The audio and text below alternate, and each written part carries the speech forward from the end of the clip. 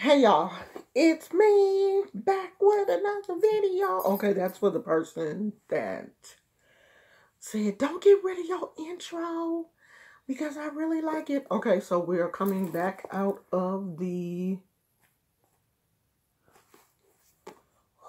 Voodoo Hoodoo spell book again today with another teaching. And today I had said we were going to do it on a female loa, but I changed my mind at the last minute. Hold on. Glasses are dirty. I changed my mind at the last minute. Well, I guess Spirit changed my mind for me. And wow, both of those pillows just fell at the same time. Okay. And we are today going to do it on the Baron. Baron samedi. So the Baron samedi is a loa of the dead, along with his numerous other incarnation. And so it listed like 3 other names that he goes by in French.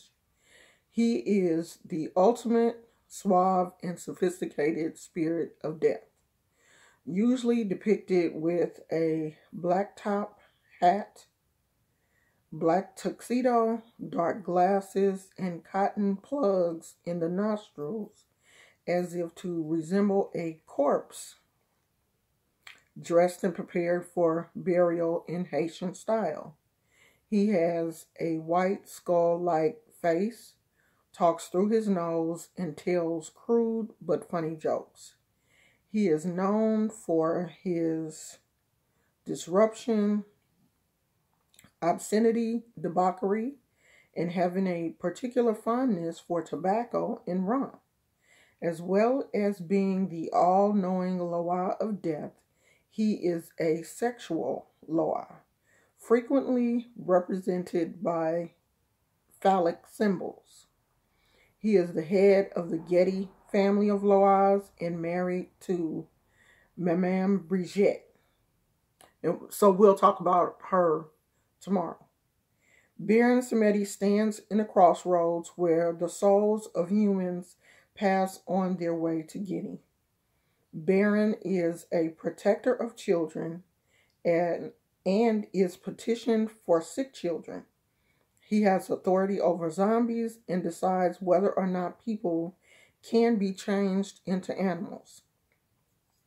Since Baron samedi is the Lord of Death, he is the last resort for healing because he is able to decide whether to allow the dying to cross over or to allow them to recover. In Haiti, he is associated with Saint Gerard Majaya. So that is the Baron. Because someone asked about the Baron in relationship to Papa Legba. So you should be able to tell the difference between the two loa. Now, to our best friend Chopper, you shouldn't have never said nothing about me, sweetheart. Because I'm one of them kind of people that once a thought get in my head, it's kind of hard for me to forget about it. So since you said I'm bitter, I'm going to send this loa to help you, since they are associated with some of the problems that you have. And that is babalu-aye. Now, if I was bitter, I wouldn't want Baba to come and help you. But I'm going to pray to Baba that he comes and assists you with some of the problems that you have. And let's see what babalu-aye is, what he signifies. So babalu-aye is the spirit of epidemics, illness, and disease. But it's also the deity which cures. Though originally associated with smallpox, many of today's worshippers appeal to babalu-aye for healing from HIV and AIDS. In Santeria, he is synchronized with Saint Lazarus. Babalu-aye is said to be the rightful owner of the earth and a special advocate for the poor. Babalu-aye is traditionally pictured in blue, brown, red, white, and purple, and is offered rice, wheat, corn, beans, chickpeas, garlic, onions, smoked fish, and possum in divination rituals. His sacred implements include a rattle and two crutches, which are decorated in purple and gold. A power object associated with him is a broom made from palm fronds and decorated with cowrie shells and beads. So, it would be really easy for you, Chopper, to get you some rice. Just make you a pot of rice and some wheat and corn and beans and put that on a plate and write you a petition to babalu-aye and say a prayer for your conditions. And if you have a problem doing that, I will be more than happy as soon as I set my altar up to do that for you. Now, I don't think a person that is bitter would pray for you to get over your condition.